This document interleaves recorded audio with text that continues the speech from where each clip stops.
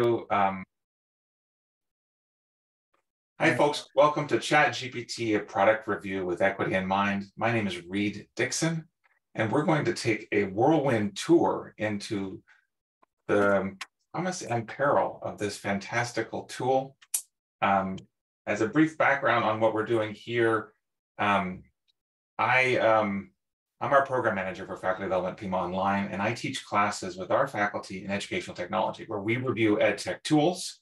And one of the things we need to be thinking about increasingly are those technologies that cross over into the classroom that aren't considered edtech, but do have considerable purpose and use within our classrooms. So I will slide through these slides and probably not read as much as I would like to, because we have over 100 slides for this next 40 minutes. But the main thing to say is I am glad to be here at Peralta Equity Conference. I am a K-20 educator, identify as such, so I try to connect with K-12 as well as higher ed pieces as we progress. Please, if anything that I say today is interesting to you or you want to continue to share ideas, connect with me on Twitter if possible. My handle is ReedDixonUX across the different platforms. So why a product review? It's a very interesting idea to engage educators in product reviews. To me, one of the things that I've been promoting is that we're engaging in too much with product design with UX, but not pedagogical experience, what I call PX. We need educators to help inform what's next for the edtech product pathways and roadmaps. And we also need technologies that are outside of edtech to be more aware about educational use cases or pedagogical use cases. So again, this is not edtech, but arguably it is, because everybody's using it. Another key point to keep in mind is that this tool is considered the most disruptive technology that's ever existed. Sam Altman, the founder of that, was quoted as saying something similar very recently. What does that look like? How does that impact our lives, our schools, our writing, our teaching, our learning, our thinking, and the workplace that we're preparing our students to enter, where they're going to be expected to use these technologies? Again, if you see AI being used for learning and for cheating, I will acknowledge that from the outset. And so as we dig in, we'll try to look at some of those scenarios. Right after it came out in November of 2022, I guess it was in December, the Stanford Daily news source said that 17% of their student respondents were using Chat-GPT to assist with fall quarter assignments and exams. That's a small percentage. Study.com suggests that 89% are using it to support their homework, 48 are using it to to address tests or quizzes. Notice I use the word address, and half are using to write their essays. We just did a roundtable at Pima Community College where I work, in which one of the faculty members was concerned, especially for entry-level classes, on the misuse of the tool to do writing, or is this tool potentially interrupting the cognitive work that we're aiming to support our students in our classes? This is a question we need to consider as we move forward. Locally, we did our first workshop in January. I reached out to our division heads for sciences and asked about her faculty development needs, and she wanted to do a workshop on Chat-GPT. So we did something early, and then our local KOLD news station said, we want to come out and talk to you. And they did I want to say the next day. And the frame was chatbot cheating, but the reporter thankfully brought the angle of what do we need to be thinking about as a community, our kids, our families, our schools, given that this technology is here with us, and I would say is here to stay. So we presented the positive use case, but during this presentation, I'm going to be engaging you in a review that aims to look at the pros and the cons of the tool, to problematize it, etc. So what is Chat-GPT to students? We don't have time to get into this particular talk, but we did a panel for our Pima Online retreat, which our focus is on staying ahead of the curve, where our chancellor spoke with our department head, our students, some design leaders from the University of Arizona. And one student featured in this particular video said, that he uses it to pose questions like, what does quantum mechanics explain to me like I'm a 7-year-old? Now explain it to me like I'm a 9-year-old. Now explain it to me like I'm in middle school. Now explain it to me like I'm in high school. Now explain it to me like in college. And each time it phrases it in an increased level of complexity for him. And the way his brain processes as an autistic student, he really appreciated that he could go there at 3 a.m. and have this kind of guided tour that is increasing in complexity, just like constructivism would support with teaching and learning. Now, is the tool set up to do that? No, but he was able to find creative ways to make the tool do this. So I'm not going to share this clip of him speaking because of time limits. I want to, before we dive in too quickly in this quick session, take our AI pulse. So please go to the chat feed if you might. And I'd like to know what 3 words come to mind for you today when you think of ChatGPT. And I'll share back a little bit in the chat feed as it comes through. Again, pros and cons, whatever comes to mind. I like to do this kind of exercise. We're doing college-wide workshops on this, and I'm also doing department-based workshops. And some folks are excited, some folks are terrified. So here's what we've got coming through: exciting, frightening, curious, cheating, brain scanning, fear, decreasing critical thinking, fun, disruptive, opportunity. Please look at what your peers are saying in the chat feed: reliability, accuracy, hesitant, future, wild, learning, disruption, powerful, helping. I want to know about your use case. Whenever I do workshops, I try to begin with asking everyone to log in. So how many people have used this tool so far for any purpose? As a point of context, I did a workshop for parents of 5th graders, a volunteer workshop a couple of weeks ago, and asked them how they're using writing and reading in their workplace and at homes, and what are their needs relating to things that they need to do or that they're dreading. And one of them needed to write a letter to the hospital asking about being overbilled, basically, for hospital stay. Another one asked to help explain dementia to a 7-year-old. And another one asked, they asked really interesting use cases. Another one just asked about recipes that they could cook for dinner based upon the ingredients in their fridge, which is a new use case, by the way. If you're not listening to the Hard Fork podcast by Kevin Roos and others, I strongly recommend it, New York Times. The new version of Bing, which has GPT-4 built into it, that they're playing with, allows you to take a picture of your fridge and then ask, okay, well, what should I cook tonight based upon the ingredients available? You don't even have to type in any words. It'll read the fridge and it'll tell you what to cook. So here's what we see in the chat feed in terms of use cases and use. We have a lot of people using it in this group. So the use cases range from, and I have to read these because these are sort of fascinating. Please go to your chat feed as well if you're in the live call. Folks have, number one, using it for lesson planning and for finding text, for writing letters to Congress, for looking up answers to existing class assignments. I do this as well with our faculty. So let's run through your course and see what are the common assignments and how students might use it. And then how might we shift the assignment so that they can use AI in positive terms to complete it rather than in ways that take away the cognitive work from their plates. Anyway, we've got using it in class for students to discuss how it's used. Thank you for that. Playing with it. Thinking about UDL, or Universal Design for Learning. It is okay, but limited. We'll get into that as we continue. Using it for personal use, developing story ideas for my ADHD brain, and how it can relate, or how it can rewrite prose into poetry, etc. So keep sharing your ideas as we go. Please continue talking with each other directly. And I won't be able to summarize the full chat feed, but I want you to continue this discussion and reach out to people in the room as we continue to see this tool evolve. So in terms of student use, what percentage of your students do you think are using it right now? Please put in the chat feed your thought. And I'll also say this much: my daughter, who is a 9th grader, says that her peers are all using it. Either this or they're using AI paraphrasing tools like Quillbot and Cactus and other things that we'll talk about. Writer, I don't know if you've used Writer yet. Anyway, we see 95% LOL, we see 50%. It's hard to know.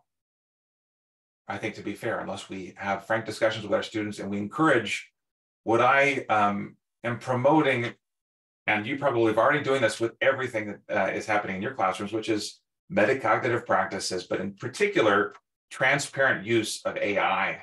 Like, how are we using technology to complete an assignment at each phase of iteration, at each draft? Helping students be transparent about their use is key. So let's continue on. Quick run through for a few slides. If you've never played with the tool, please play with it today. It asks for one of your phone numbers. So share with it a non-Google Voice phone number, and you'll be able to log in and play with the tool if you haven't already. And ask it a question not relating to teaching and learning, please. Start with it from the place where my daughter's friends are using it, which is not actually to cheat. They're just using it because it's fun. They're playing with it all the time. And that's one of the reasons why it's exploded so quickly. So as a visual on how to get in, the website is chat.openai.com. And it'll look like this when you come into the space, a login and a sign up button. When you come in, I would recommend just connecting through your Google account. A personal Google account will work fine. Thank you for adding the address into the chat feed. It'll look something like this. It'll share some examples, some capabilities, and some limitations, and you can just ask it any question you'd like. Please, even during this workshop, go in and play with it if you have not before. In terms of what the tool is, I'm going to do a whirlwind tour. Again, this is a tool that went to 1 million users in 5 days. Netflix took 3.5 years to get to 1 million users. So rapid, explosive growth with a terrible brand name. It didn't matter. It just exploded. And then within 2 months, it's hit 100 million users, according to The Guardian. So that's insane growth, exponential growth. Most recently, in the last couple of weeks, we've seen Google announcing that it's going to be rolling out its features in Gmail. It did some workshops with business sector around how to create a way to work it into Google Docs so they can send a quick announcement of any kind in any tone to whoever it wants to. And likewise, we saw Microsoft doing the same thing. It's added it to a number of tools, and it's also adding it to its Office apps within 365 Copilot. We see it, but it's going to be included in Word, Excel, PowerPoint, Outlook, the whole 9 yards. So whether we like it or not, my sense is at least that this version of the AI is here to stay. We also see AI image generators, for those of you curious, that are also built out by OpenAI, which allow you to create a AI-generated image very quickly. We have AI to video. One of the students on our panel for our retreat showed a video to our chancellor and said, "Hey, this is you. It took me 9 minutes of voice data and a photo, and I created a fake video of you talking." And he shared the video during our retreat. It was fascinating. So we're going to see AI created video. Google also recently came out with the ability to have text to video built in. That was featured on one of our nightly shows in the past week. But this image in particular is an image of the Pope wearing a fancy jacket using a tool that's built into Discord. It was free. I think they've changed their pricing model after everyone went wild about it. I don't know if folks are using this tool. Is anyone using Midjourney? Jessica Weaver Kenny just mentioned it and uses it. And there's a bunch of tools like this. We're going to see more. We also see big letters coming out from people with big names who may be heavily critiqued, like Elon Musk, for the way that he runs Twitter, but all the same, he has signed off on letters with other notable people saying, please do not advance the AI beyond Chat-GPT 4.0. And there's fair arguments for all positions. And so I just want to acknowledge that here before we go further. This review is looking at 3.5 and 4. Again, for my talk today, Chat-GPT 3.5 and 4. So core terms to remember: generative AI, it's just one word at a time. Might be text, code, simulation, images, video, audio, etc., based upon the corpus of knowledge on the web with some filtering. LLMs are large language models, began pretty recently at Google Brain in 2017. And there's been lots of models. I'm not going to get into the details because I'm not a data scientist, to be quite frank. I will say that 3.5 was the free version. And when I saw that, it was the new electricity. hard to explain, but wow. What's that quote about science, that anything sufficiently advanced technologically wise is indistinguishable from magic? I don't know whose quote that is, but I should figure that out. Anyway, it's magical and exciting and a little bit overwhelming. Chat-GPT 4.0 is the version you pay $20 for a month right now. Much better, much more thoughtful, and actually a lot slower. It is a tool, but it's also an engine built into other tools. And so that's something to keep in mind, including tools like Bing, that is the Microsoft Edge browser. Someone wrote Arthur C. Clarke in the chat feed. Thank you, David Vasquez. All right, so continuing on, let me see if another thought is, what tools is it being used in conjunction with already? If you Google this question, you'll see dozens and dozens. But it's, our students are able to use basic 3.5, generate text, and then drop that text into another tool like Quillbot, and then have that paraphrase it even further to make it less clearly written by an AI. If there's an AI watermark, those things can disappear if you run it through a number of filters. So Quillbot is pretty well known among the writing community. Writing teachers have had to face this for a while now. It allows you to take any text that is arguably jargony or filled with the language of power and retranslate it into something that actually makes sense. So this is a tool that can be used for positive ways or negative ways for helping students access complex texts and make sense of Michel Foucault, if you will. So Writer is a similar tool that I can share links to. A good friend of mine has done a wonderful review of this tool, which allows you to choose the language, choose whether or not you want to be convincing or candid or casual, choose, Farsi, English, Dutch, etc., and write it as a blog post, a business pitch, etc. It's a very robust tool. Outside, this has nothing to do with ChatGPT, but it's used in conjunction with it. We'll also see Cactus. One of our department heads mentioned that her niece was using this tool in middle school, writes essays. Previous version was able to convert YouTube's videos into essays without even watching the video. I don't know if that tool is still available, but these tools are evolving constantly. There's even browser extensions for them. So we're going to see a lot of rapid fire change. It's going to be hard to keep track. In terms of tools that currently use ChatGPT 4.0 as an engine, Bing is the most important thing to be aware of. You can get it on your phone as an app, or you can download Microsoft Edge. People, believe it or not, are starting to do this. And looks something like this. I can pose a question up to 1,000 words, and it will give me a quick response in real time. It's combing the web in real time, unlike ChatGPT 3.5, which was limited. It had a cutoff date back in 2021, so it couldn't do contemporary stuff. But Bing, which is 4.0, has this, this new functionality that's giving Google a hard time. Like, are we going to stop saying, let's Google it, and we'll say, let's Bing it? I think that's probable or possible. We will see. But this is the question I posed into Bing. I can do a general search, or I can have a conversation using Bing. This is something of what it looks like. It'll say, hello, this is Bing. I'm happy to help with your query. And it gave me 5 AI tools that I can use, including Grammarly, which is an AI, believe it or not, to some degree, or Quillbot, or other tools that I am not familiar with. And you'll notice it also includes at the bottom footnotes. Are these footnotes legit, or are they hallucinated? That's sort of like Wikipedia. The new digital literacy suggests that students are going to need to research this tool the same way and make sure that sources are legitimate. Google's Bard, as somebody notes in the chat feed, is in beta right now, and it's actually off of beta. You can join the wait list today. I am using the tool right now.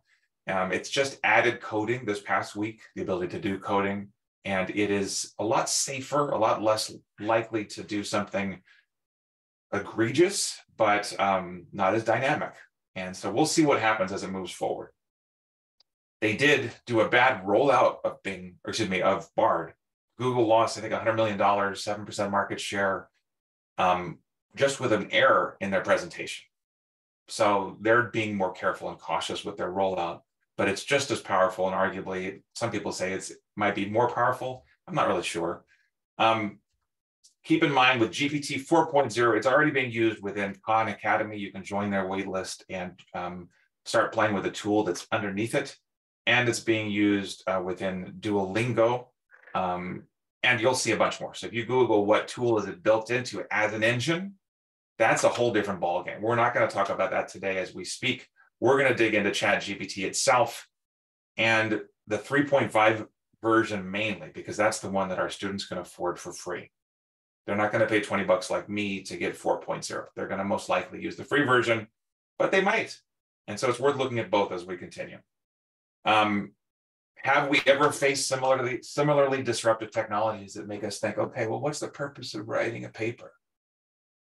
Are we overusing writing as an instrument to assess cognition? I'm a writing teacher, so this is a dilemma for me. Of course it is. How is the teaching of writing going to shift? One of our students on a panel said to the chancellor, you know what, I think we need to have a class in prompt engineering, a good degree in that, because that's what people in the future are going to need. Another student said, do we need to be specialists or do we need to be generalists? We just need to know how to use the tool to get knowledge. How is learning going to change? We need to engage our students in these questions alongside our administration. Everybody has to engage with these questions. And Jessica's pointing out the cost thing as an equity issue. Absolutely. Thank you, Jessica, for raising that point. If I could, for the folks that are moderating this, please put in the chat feed how many minutes we have left, so that I want to stay on track. I have the capacity to digress. And just if you could throughout, that would be helpful. So the disruption that happened in 2009 for our math educators was Wolfram Alpha. Suddenly we had to rethink how we teach math. Are we looking at summative products where they get the final answer, or are we actually trying to think about how do we assess each level of learning at each step iteratively so that they explain their problem solving as we move? Math teachers have had to do it. Now we kind of have to do something similar. We have to rethink how we're teaching. I wanted to spend some time as we started giving you a preview of the tool so you know how it works. We've got about 15 minutes, so I'm going to fly through some examples here. And if you want to follow up afterwards, please feel free to reach out. Let's dive in. So if you want to learn more, I will share into the chat feed a talk that I did, I guess it was last week for Truckee Meadows, which was focused on what all of this stuff is. In terms of our work, again, I'm looking beyond user experience towards pedagogical experience. How do we use it as teachers and learners? I believe all tech can be a gatekeeper, a gate opener, or it can be a gate buster, a gate, like it's different ways. Technology is neutral. It can be positive or negative depending on the context, but we need to make sure that the technology aligns with our principles. Whatever your core beliefs about teaching and learning are, we need to align them and our use of them. And that includes ChatGPT and how we introduce that, how we communicate that with our student transparently. I'm interested in what are the most and least equitable design features of the tools. We're going to dive in right now. So as we explore, continue to use the chat feed to talk with each other. My framework for analysis comes from a piece that I wrote in Campus Technology called 14 Equity Considerations for EdTech, because you know, we need more ways of thinking about technology. And this is just a starting point as a framework. You may have other questions that are important, but the ones that I bring utilize an acronym called TAXI, where we examine 4 different kinds of equity considerations: tech equity, accessibility equity, experiential equity, and identity equity. And my approach during this workshop will be to share ideas as it relates to AI for teaching and learning. And how does it impact our students' access to online learning, to their sense of identity, their belonging, the whole 9 yards. Whatever comes to your mind when you think of equity, that's what we need to be thinking about. And how do we ensure that it's usable and relevant, not just for a few, but for all of the students who might walk in our doors? So let's dive in. Continue to share ideas in the chat feed as we move forward. I began with this prompt. I asked ChatGPT to do the work for me. Using the article that I'm pasting below, please review ChatGPT or any parallel questions that are connected with the 14-question TAXI framework that I introduce. As an output, please create a table that includes equity as a topic, equity questions. I guess I was using voice to text when I typed this in, so my apologies. But you see, it didn't even matter if I did spelling wrong or if I got the grammar wrong. It still gave a great summary. It created a table, and I said, okay, that's a pretty good table, but I want you to actually rank yourself on a 1 to 5 scale. So it gave me a ranking. You can see 4 main categories: tech equity, accessibility equity, experiential equity, and identity equity. And it gave itself 3 to 5 stars. Is that fair? I'm not sure. Let's take a closer look at tech equity. As we're talking, I want to know what matters to you. So please put those questions, those ideas in the chat feed for this first category, but I'll give some examples of what I'm looking at. So I'm interested in, things that might be changed the tool to make it actually better for us and the limits of the tool right now. So I asked it, where are the rooms for improvement and how do you review yourself? I asked it probably a series of questions because sometimes it doesn't give you what you want, so you have to ask it another question. And so I asked it about the questions in my article. It came up with adaptive text-based interface as a feature that it has, but a room for improvement is number one, it fails to optimize for low bandwidth. Number two, it doesn't fully support assistive devices. Number three, it doesn't have an easily navigable user interface. So fascinating stuff. I wanted more. So I said, please include all 14 equity questions that are in my article. And it dug into tech equity, looking just at broadband, which is a broadband equity or broadband privilege is a question. And it acknowledges that it fails to optimize on low bandwidth devices. In terms of tech equity, it acknowledges that, yeah, if students have different devices, actually, I didn't quite get that right. It's looking at assistive devices. What I'm saying is that we have different devices on any educational technology. Do all these apps support a range of devices? So it's getting things close. I asked it about usability, and I asked it about Pocketbook, and it has the nerve to say 5 stars. Again, 3.5 is free for everybody, but 4.0 is not. And so it's kind of a problematic to have a 2-tiered system with a product that's better that costs more. But here's what I said to the tool. It strikes me that it may be challenging for you to be self-critical, as I do not notice any 1-star items in your review so far. And so I asked it to go back to the drawing board. And I also said, you know what, as we look at tech equity, we need to think deeper about back-end questions like data equity. How safe and secure and compliant are these tools as it relates to K-12 and higher ed regulations? Could it be potentially hacked in this time of ransomware? And other types of tech equity questions like, hiring and sourcing within the company. Do they have a front-facing page relating to equity at their institution? Are they using equitable pricing models that are transparent? Are they interoperable? This is just me posing a really kind of complex question. This is 4.0 that I posed it to. It gathered that knowledge and revisited. We're getting a little bit of audio feedback here, not a big deal. Hopefully you can still hear me. Okay. We can, yes. Great. So let me just see here. Give me 2 seconds. Okay. So here's what it said. It looked at COPA compliance. It looked at GDPR, secure communication, and it kind of gave a better review. It said 3 out of 5. It said it needs to improve its transparency and security measures to ensure equity. Another deeper dive, it said that it lacks public information on internal company hiring sources and equitable practices. And as you're choosing your educational technologies, these are things worth looking at. But I was glad that it was able to give honest reviews relating to these pieces. It did say, well, it does have a commitment to inclusivity and ethical AI development. So I was glad that it at least puts that out there. Transparent pricing, it looked at the freemium model and it gave it a 2-star this time, saying, the product does or should ensure equitable access to features and prioritize more transparent and inclusive practices. So this is fascinating for me. I'm going to jump through these a little bit faster, but interoperability is a question. Do these tools make us stuck with them once we adopt them, or can we migrate to other platforms when we need to? These are institutional equity questions. Are we going to be stuck with a tool and be facing price increases once we've got it? In terms of accessibility equity, similar questions. I want to know what matters to you in the chat feed. Please share your ideas of things that matter around access.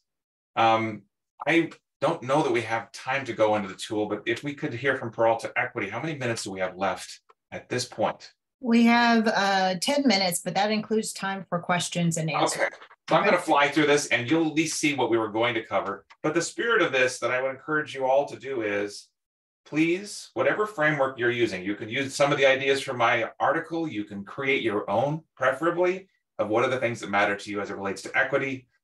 But create a way to analyze these tools and think about how you're going to roll them out at your institutions. Even if it's thinking about should you ban the tool or not? Of course, I'm not a big fan of banning tools because that just makes them more exciting for our students. I want to engage our students as thought leaders and help them contribute to the discussion. But all the same, the goal in this particular piece is to say, well, we have a role to play in analyzing the tool as it is and thinking about how we can use it in equitable ways at our institutions.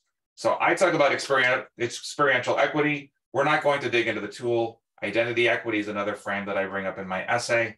We're not going to go into those matters. I'm closing with a summative review. When I asked it to review itself, it gave it 1 star because I asked it to. I said, look, you're being too positive. So it revisited and it slammed itself. It said, look, we don't have as much device, we can't use it on a broad range of devices. We're not transparent. We don't have great multilingual support and inclusivity, et cetera. And for me, I said, well, you're being pretty critical. You're giving me what I want, but maybe you're not actually being honest with me because I see a bunch of 1-star ratings. It revisited it and gave a more balanced review of itself, saying, well, what are current specific features and what are things that it can do to improve? And then I asked it for a summary of its strengths. This is how it summarized itself in terms of its making strides, and it is, in mitigating bias and being very open about its modeling. It has a whole document of all the ways in which they've tried to hack the tool that they've publicly posted just to be transparent about their design process. They're designing with us as they proceed. Shortcomings, GPT itself says it has limits in terms of equitable design. Tech support has issues. Content filtering requires improvement to protect users. The model lacks customization for individual learning paths and has limited teacher-centric features. Device compatibility and optimization for low-end devices are areas where the tool could be enhanced. And then I asked it this final question, for which it said, for schools aiming to utilize Chat-GPT equitably, it's crucial to develop supplemental resources and practices. I agree with this fully.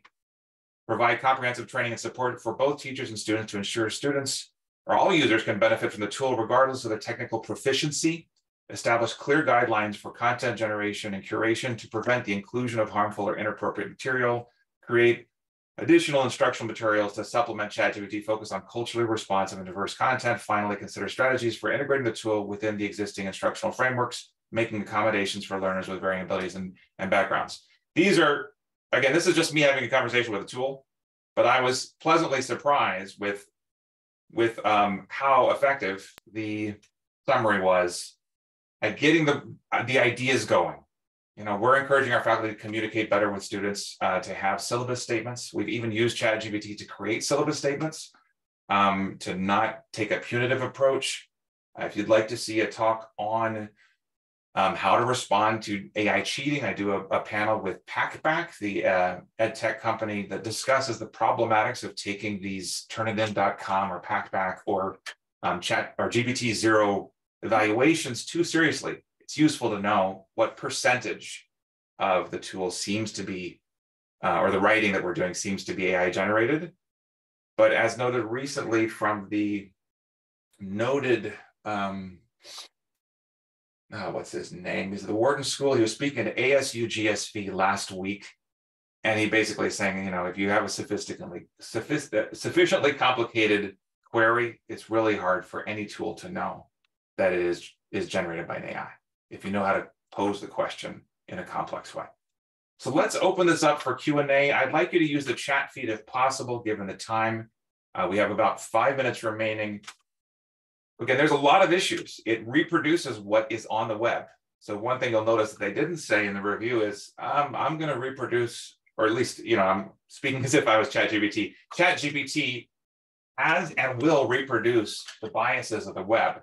It will reproduce the selected readings of syllabus that might be biased. It will reproduce the, even the image generators will, and I learned this from one of our faculty yesterday. She said she used it to create an image for a party with her last name, and it generated all people that were white, even though her family is diverse. So there's going to be dynamics in which the tool reproduces the best and the worst of what's on the web.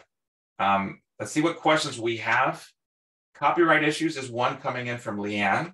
Thank you. It's a huge question. I should note that in terms of authorship, We see the journal Nature and the journal Science posting publicly what their position is on whether or not you can co-publish with AI. There currently are peer-reviewed articles published that say written by, my name, Reed Dickson, and Chat-GPT. So, and then there's others that say, no, you can't do that. But you do need to be transparent about how you're using the AI within your writing. And so check those out, the journal Science and the journal Nature. Great question on copyright. And I don't know that the answer is simple, to be quite frank. We don't ask folks to mention Grammarly when we're asking about what they submit. But as teachers, in particular, maybe we need to be thinking about this. Like, when are we using educational technology to support our learning? And what questions are we posing to it? What are we building upon? What is original work that is ours, etc.? So other questions coming in the chat feed. I think we have just a couple minutes. And I'm also going to post in some links for the group that might be relevant to a lot of the stuff that I've shared today. You'll see it here. If Peralta could reshare this, that would be great. You'll see it appear in a moment, just like 10 different links. So tonight, we continue diving into the debate over chatbot cheating. I somehow triggered, or maybe something in the room triggered one of those videos. Generates human-like responses. Millions of students trying it out, some using it to produce for school papers, leading to bans.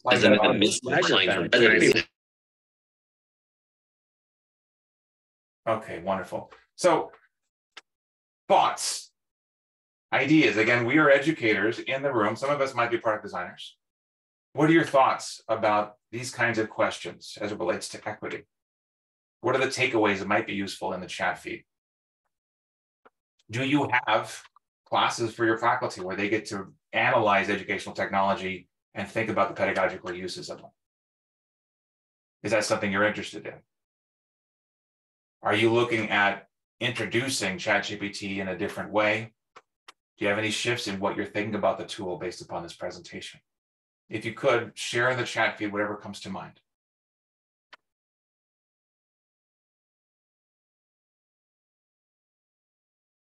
So Nita talks about the impact on assessment. First person in our roundtable yesterday said, my assessment office is going to be packed. She's concerned about that. Is everyone going to want to come in and return to proctored examination? I did a panel for 70 instructional designers through EduCause a couple of weeks ago, and one person mentioned, are we going to return to blue books? Please tell me we're not. I get anxious about just the idea of my hand cramping up in a blue book. But we will see both directions, more proctoring, more blue books, and more invasive proctoring solutions that go into students' homes, asking them to take a high stakes test. That's a concern. We can go in positive directions here and make more authentic assessments, or we can go in the direction of learning that actually is more top-down, more banking model, more regurgitating what the teacher said, more high stakes. That's my concern, is that we react in a knee-jerk way and move away from authentic assessment, ironically. But I do feel, and I've seen it at our college, that our faculty are moving towards rethinking assessment, rethinking transparent tech practices, transparent AI practices, etc. We've got a couple of comments coming through the chat feed, more than I can see. Jessica mentions we've been discussing guidelines for faculty, but this makes me realize how important it is to incorporate guidelines on equity when using these tools.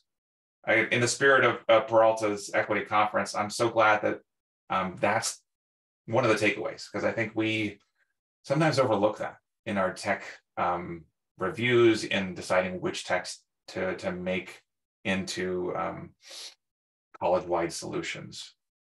Unfortunately, we are out of time. All right, thank you. We could probably go on with this subject for hours. I mean, it's such a fascinating subject. And Reed, we really appreciate your presentation. And thank you for posting the links. That is some valuable information that we can all explore. I just want to remind everyone that the recording for this presentation and all the other sessions will be on our YouTube channel. I put that link in the chat. Also, you can refer to the schedule for day one to see all of the other sessions that are available this afternoon. And I just want to remind you to participate by looking on our social media. We have a Twitter, Instagram, and Facebook page. So it is time to move on to our next host. But once again, Reed, thank you so much for presenting at our conference. My pleasure. And please, if possible, share some feedback in this little Google form I dropped in the chat feed. It's always useful to know what's helpful. And we'll see you all throughout the conference. Thank you, everyone, for coming.